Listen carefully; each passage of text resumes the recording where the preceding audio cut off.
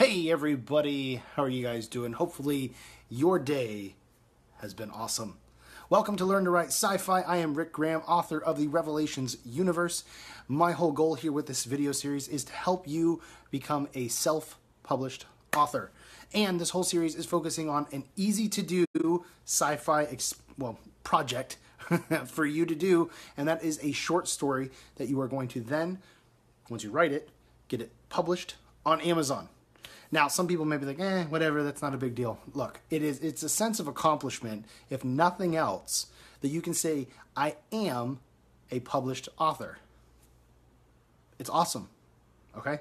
All right, so today we are going to be talking about one of the negative thoughts or voices that could be in your head preventing you from becoming a writer, and that is grammar and spelling.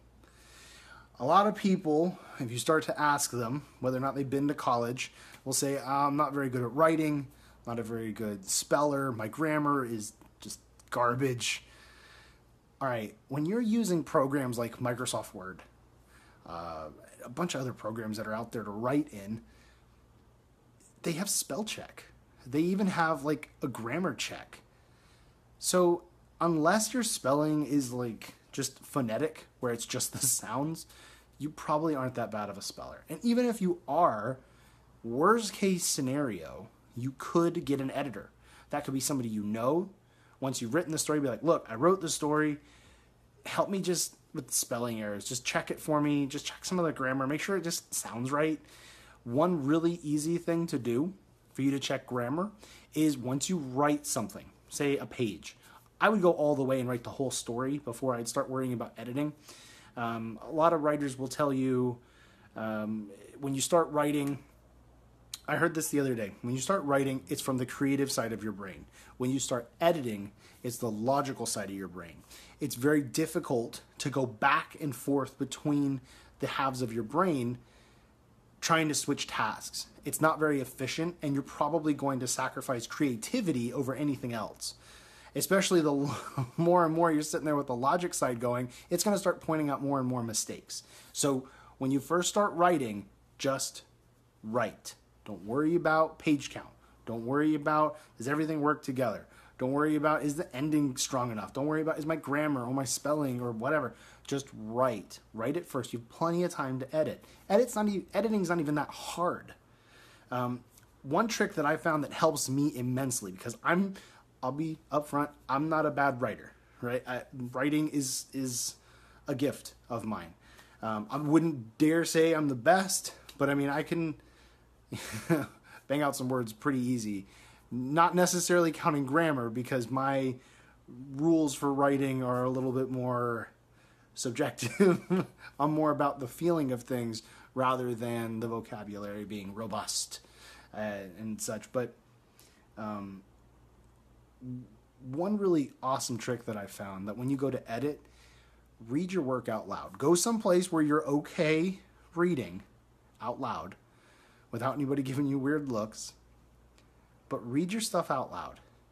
What that will force you to do, and you're not going to like it at first, by reading it out loud, you are forcing yourself in a way to not only read it, but to say it. And when you say it, you're going to start noticing, okay, that sentence might read well, but it doesn't sound right when I say it. And then you can make a couple tweaks, and it'll be a way stronger sentence. And then you do that, again and again and again. Before you know it, you have a whole scene. And then you have, a whole page, and then you've got the whole story. It's really easy to do when you read a short story. Let's say it's like 30 to 40 pages. I mean, really, it should only take you 40 minutes, maybe. That's if you're like, if you go through and you're trying to read it really dramatically, yeah, you'll notice it'll take a little bit longer. But if you're just reading through it just like normal, you'll start noticing problems in the story.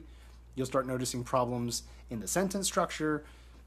Those things are easy to fix. Like once you really start knowing, and you can make notes or you can start changing there. I would probably make some notes, maybe read like a whole page and then go back, as opposed to reading the whole thing and then trying to remember where all of it is. It's kind of difficult to do if you're reading 20, 30, 40, 50 pages at a time to remember, okay, yeah, back on page 19 at the top sentence, I need to change some things. That is a really simple trick. I have corrected a number of my own projects that I thought, I read it multiple times. I'm like, yeah, it sounds good. And then I tried the trick where I was going to read it out loud and I was like, oh boy, that part right there, that doesn't work. I need to fix that. So that is a huge trick that I would definitely want to pass on to you, is definitely focusing on reading it out loud once it's completed. As far as spelling goes, I mean, just do the best you can. I mean, I don't want to say this in a way that makes you feel like this project's not worth it, but understand this is your first project. A lot of authors, if you went to them and said, compare your first work to your newest work, they're going to say, oh, don't read my first work, or if you do, it's going to have problems, or it wasn't my best, I was just learning. There's going to be all sorts of reasons because it's your first time.